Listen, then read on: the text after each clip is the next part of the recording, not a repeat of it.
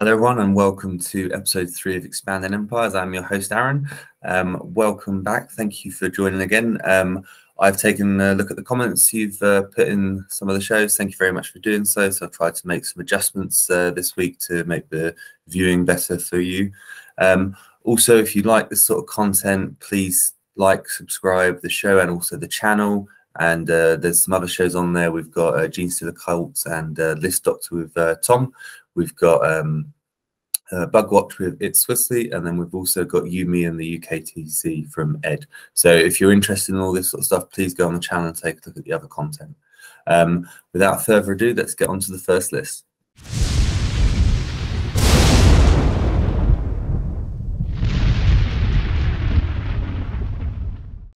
Cool, so our first list here is Donald Plummer, who's at the pecking order Peeps of War GT in the US. It's 51 players and it's 5 rounds.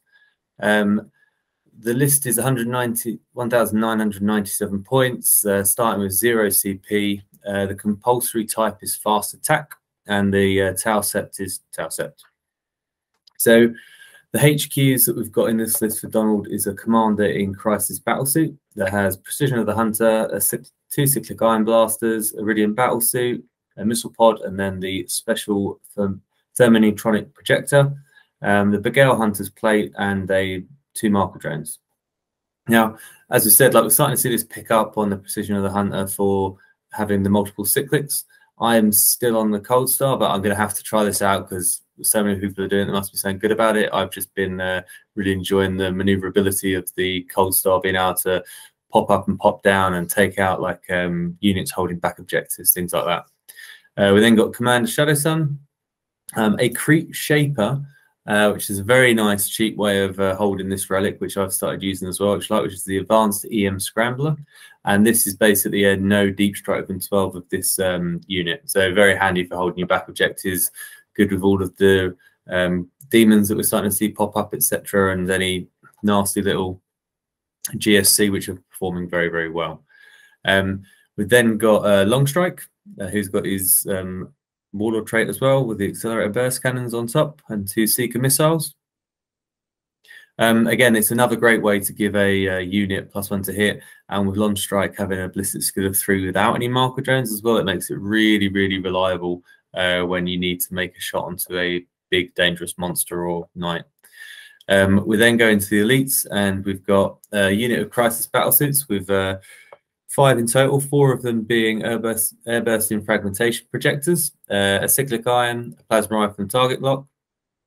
And then we've got the Shazray with a cyclic Iridium Battlesuit, plasma, and then a shield generator and stim injectors.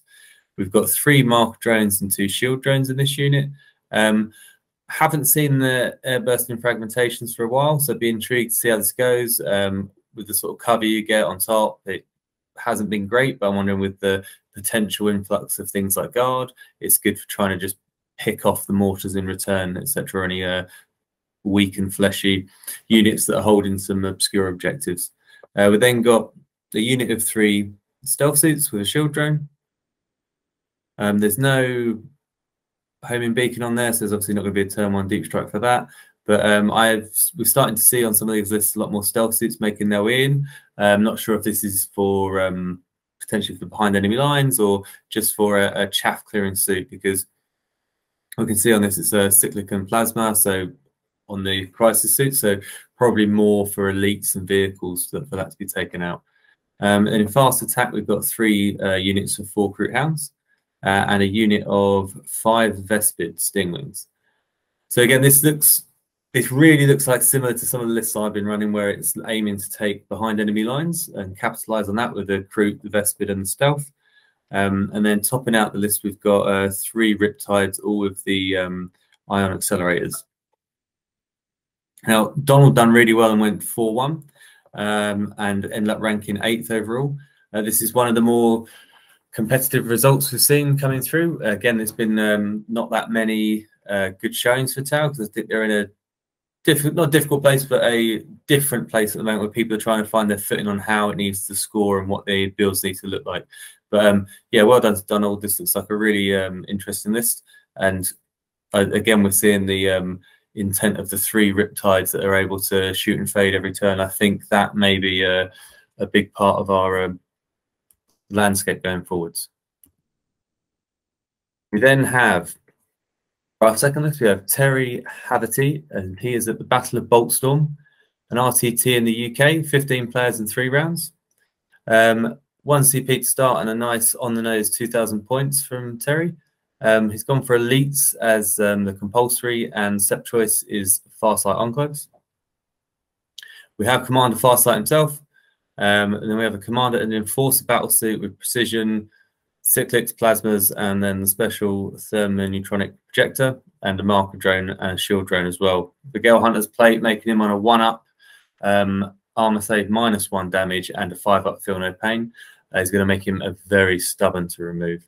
We then got the troops. We've got a unit of 10 crew and then 2 strike teams. Following on from that, we've got in the elites, we've got a unit of crisis suits where we've got 3 suits with cyclics, plasma, and missile pods. Then we've got a shield generator on that as well. And then we've got 1 leader with cyclic early warning override, missile pod, and plasma. And then again, we've got another. Oh, sorry. Now we've got the leader with the cyclic iron blaster, iridium battlesuit, missile pod, plasma rifle, shield generator, and the stim injectors. This unit has also got 5 shield drones on it, so it's going to be a really horrible unit to try and get rid of if the 4-ups are made. But again, we're seeing this build. It seems to be the most cost-effective way of running your crisis suits at the moment, and that is the cyclic missile pod and plasma, or the cyclic burst and plasma. So again, this one's gone for a bit longer range in there, but we'll see how this turns out. Then we've got the Farsight marksman, basically just holding the exemplar of the Cayenne, and then the pure tide engram neurochip to try and regen some of the CP. Continuing the elites, we've got a unit of stealth battlesuits again with a marker drone and a shield drone this turn. So possibly this might have been used for picking up some R&D, but again, also potentially for behind enemy lines. Fast attack, we have a Pathfinder unit. We have the full 3 rail rifles as well. So as well as having the 7 marker lights that it can chuck out, it's also got a real hard hitting capability in those rail rifles. It's surprising how hard they hit. They're essentially the same as the rail rifles that come on the broadsides, just a single shot each though. But obviously these guys are much more maneuverable. We've also got in the heavy support, we've got a hammerhead gunship with a couple of seeker missiles, and then we've got a Riptide with heavy burst cannon and a Riptide with ion accelerator. Terry done amazingly well, went 3-0, ended up winning the whole event, so congratulations to you, Terry. I do like the mix in the Riptides of the burst cannon and the ion accelerator. Potentially, if you're knowing the meta you're going into, there's a lot of Eldar, Space Marines, etc. I really like the burst cannon for clearing through that over the ion accelerator. But again, it's a good show, and we're starting to see some nice finishes coming in off the tower lists that are coming through. But well done to both of our list pilots. Coming up into the week ahead, we've got a couple of interesting ones here, and I do think we haven't quite seen them as much recently. But first up, we've got Cooper Fitzgerald, who's at the Dice Arcade GT in Australia. There's going to be 80 players there in 5 rounds. Cooper's starting with 3 CP, just shy of the 2,000 mark with the points, and the compulsory type is troops, and it's Farsight Enclaves. For HQs, Cooper's gone for a Cadre Fireblade. Exemplar Cayenne is obviously a given, that's always going to be in there nowadays. And then 2 marker drones. We've also got Commander Farsight with his Warlord trait, and then a Commander in Cold Star with the precision.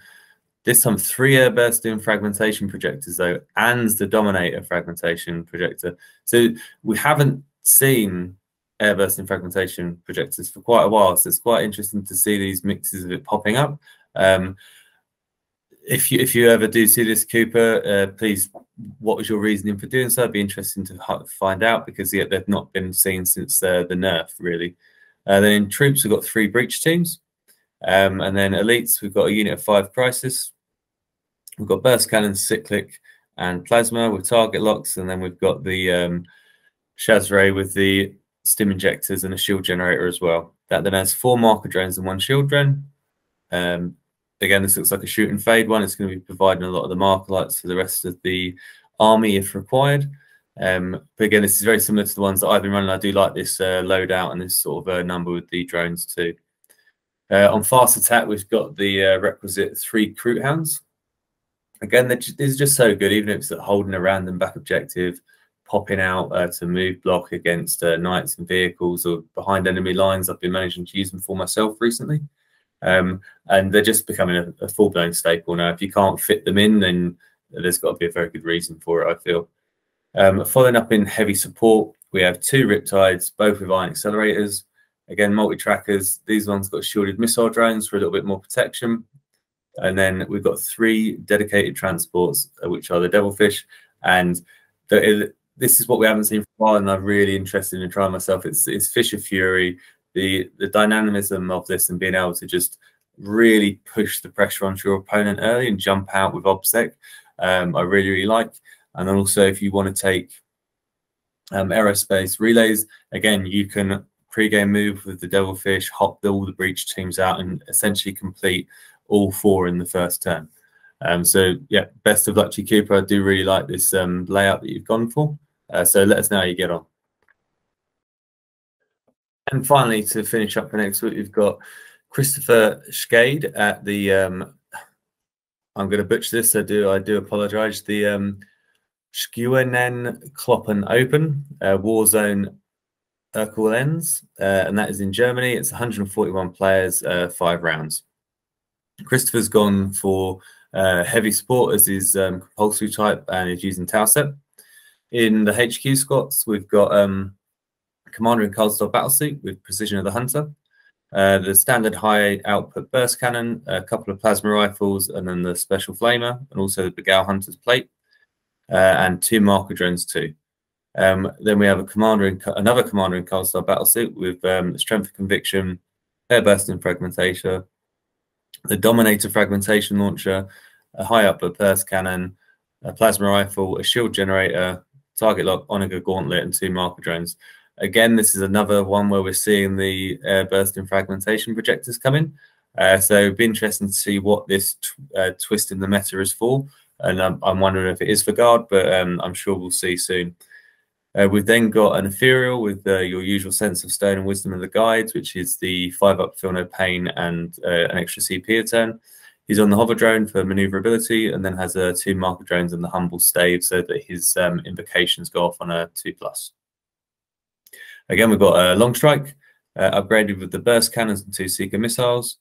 In Elites, we've got just 2 units of Stealth Battlesuits. The Shazray does have a Fusion Blaster on them in both the units. Then a unit of Fast Attack, we've got 2 units of Recruit Hounds. And then Heavy Support, we've got all the big hitters here, over half the army. We've got 2 Hammerhead gunships, fully upgraded with accelerated burst cannons and double Seeker missiles. And then we've got 3 Riptides, all with iron accelerators and plasmas. This is a very, very aggressive, I'm going all shooting and I'm going to overwhelm you with my shooting list, and I love it. I'd love to run something similar to this if I had all of these models, but I do not. It's quite interesting to see this is the first list without any crisis suits in, but then the output that he's got and the ability for the Riptides to shoot and fade without having to use any CP, maybe an interest into why it's gone ahead. But again, I like this is a really interesting list, and I do wish the best to Christopher. Overall, we're starting to see this split into the push into the heavy support, it seems, on the lists that I'm coming across as I'm doing the research for this. But I wish our competitors the best for the weekend ahead, and I hope everyone does well.